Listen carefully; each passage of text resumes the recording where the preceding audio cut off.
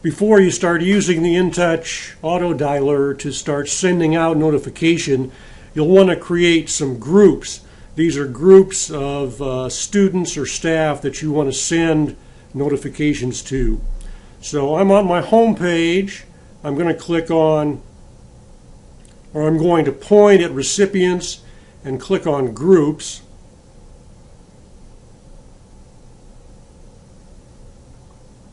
And I'm logged in as a user from Whittier, and this person has already created one group called Whittier 8th Graders, and she might want to create other groups, but one group she'll definitely want to create is a group that includes all the students at Whittier, in case she wants to send a message or a notification to every student at Whittier.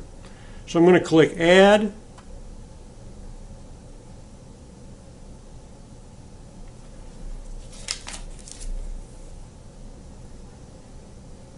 And for the display name, I'm going to type all Whittier students. I could add a description if I wanted to. Down where it says Query Builder, I want to check Include Students. I could also check Include Staff if I wanted to. Now I'm going to click Select Students.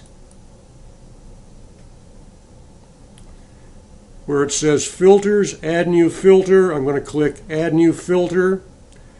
In the Table menu, I'm going to change Table to School. When I change Table to School, the column menu automatically changes to School Key. The operator is equals. I've got some choices, but I just want to leave it as equals.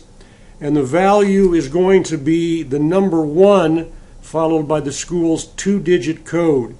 Whittier's 2-digit code is 25, so I'm going to type 125.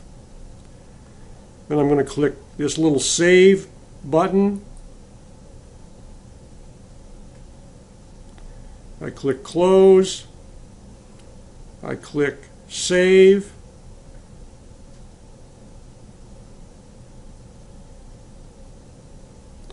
So now, besides this group called Whittier 8th Graders, I've also got a group called All Whittier Students.